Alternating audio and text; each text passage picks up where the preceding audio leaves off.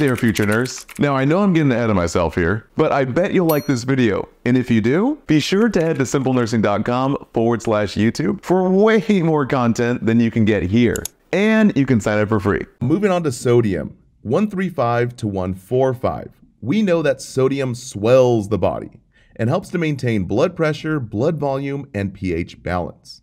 So for hypernatremia over 145, the critical manifestations to write down here. The body will be big and bloated, as fluid is drawn out of the cell and into the body. Naturally, cells shrink with this hypertonic state of blood serum. So number 1, we see edema, a very swollen body. Number 2, flushed red and rosy skin. And number 3, an increase in muscle tone. Be sure to write that down. Increased muscle tone. And number 4, a swollen dry tongue. And lastly, number 5, nausea and vomiting. Now for the causes. Low ADH, that antidiuretic hormone, which I call ADH, adds the H2O to the body. So without it, clients get DI, diabetes insipidus. Looking to cut your study time in half? Head on over to simplenursing.com/YouTube. You can sign up for free and get access to all of this.